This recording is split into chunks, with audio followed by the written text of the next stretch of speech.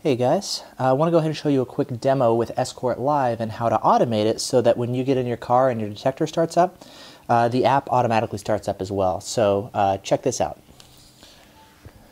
Go ahead and start up our car, quote unquote. Everything gets power. You'll see the phone wakes up. The detector turns on, and then automatically Escort Live will load.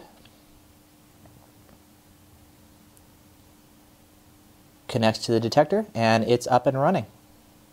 So how cool is that?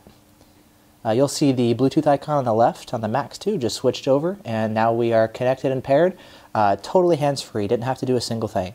And then when we turn off our car, we'll go ahead and disconnect the power, and you'll see everything shuts off. So really slick. Let's go ahead and talk about how to do this now on iOS. So as you can see, we got an iPhone here. So let's go ahead and wake everything back up. Okay, we'll let the detector power on. And so in order for this to work, you do have to have a jailbroken iPhone. Once you have it jailbroken, you're going to want to download Activator. It's available from Cydia, from the jailbroken app store basically. And what it lets you do is automate a lot of stuff with your phone. So there's actually two ways that we can do this. The way that I showed you is a little bit fancier. It's not hard or anything, but there's a little bit more going on with the phone turning on and turning off. For most people, you're not necessarily going to need to do that. If the iPhone is actually your main phone and you don't always keep it in the car, really all you're going to need to do is have it automatically launch Escort Live when it connects to the detector. And the way to do that is really simple.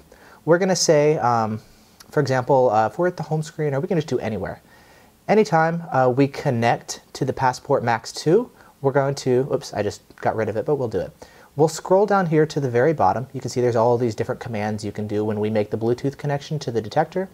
We'll scroll down here, way, way, way down, and Escort Live, there it is near the bottom. Activate application, and we'll check that. So what happens now is at any time when we make a connection to the Max 2, it's going to go ahead and launch Escort Live for us. So really, really simple. There is one caveat that you're going to want to keep in mind. For those of you guys who want to use your phone as a dedicated phone in your car, this will apply. For most people, this won't apply. But what I've found is, let's say, you remember how the phone would actually wake up when I got the power? The way that works is we're going to say, when we're at the lock screen, when we connect, or when we get power from the phone, I want to unlock the device. So this is really handy, and this is going to do something kind of important for us. What it's going to do is it takes a little bit of time for the Bluetooth connection to be made between the detector and the phone. And what happens is if you try to actually launch Escort Live from the lock screen, it's not going to work, right? Your phone has to be unlocked. So what you can do is when the phone receives power, we're going to unlock the device. That'll bring it up here into the main window. Or actually, I'll show you this real quick. We'll just do that. So first thing it's going to do, step one, is going to unlock the phone, right? Then there's a time delay while this thing is actually booting up. Then a couple seconds pass, the phone is already unlocked, the Bluetooth connection is made to here, and then now that the phone is successfully unlocked, it can go ahead and launch the app for us. If we don't have that time delay, and we try to launch the app while the phone is still locked, if we try to do it simultaneously, it's not going to work. So you do need to first unlock with the power. Then the second step is Bluetooth connection launches Escort Live. And then finally, if we go to Activator, we'll go back and we can say at anywhere when we, and you can do it, you know, when you disconnect from the detector, or the way I have it set up.